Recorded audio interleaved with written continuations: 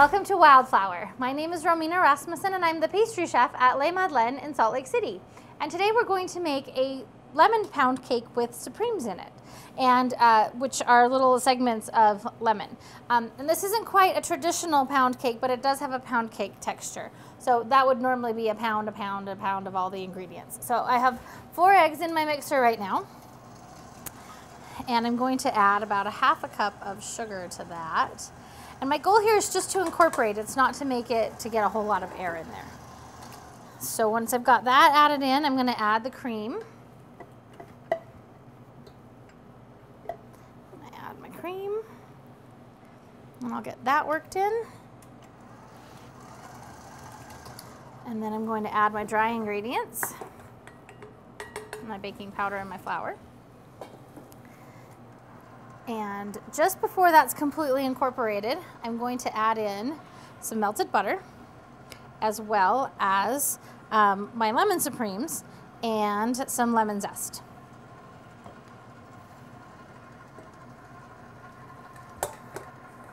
And I don't want to wait till everything's completely incorporated before adding the next ingredient, otherwise I risk over mixing my batter and ending up with kind of a tough and chewy cake. So I'm going to add that in there.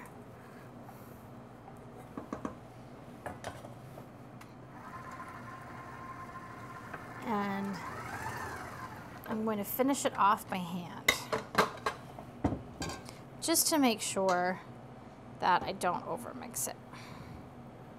And so a lot of times when you're making cake, I know a lot of folks like to make their batter creamy and smooth. Well, by the time you've done that, you've overmixed your cake and you've made a very gluten-y kind of mixture. So it's okay if it's a little bit lumpy looking. It's more important that it just be mixed all the way, but then that's all. So it doesn't look creamy and smooth, but it is completely incorporated. So then I'm going to put it in a buttered and floured pan, and I'm going to bake it at 325 for about anywhere from 50 minutes to 60 minutes, depending on your oven. So we'll push that in there. And when this comes out, you actually brush it with a glaze that's made from powdered sugar and lemon juice. You brush it with a glaze until it's completely incorporated, and then you actually put it back in the oven for about 10 minutes so that that glaze gets nice and shiny and set up. But the other thing I wanted to show you is actually how to supreme a lemon. So I've cut both ends off, and then with my serrated knife, I'm just cutting around and taking all of the pith off. And if I miss a spot, I can go back and take that off. And then I'm going to cut as close to the membrane as I can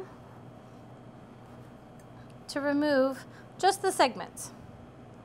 I don't want the membrane in there, I just want the segments. And if you get any seeds, that's okay, just pick them out afterwards. So that's how you would supreme any kind of citrus that you can use in a fruit salad, or in this case, this lovely, delicious pound cake. And that's how you make a pound cake with lemon supremes.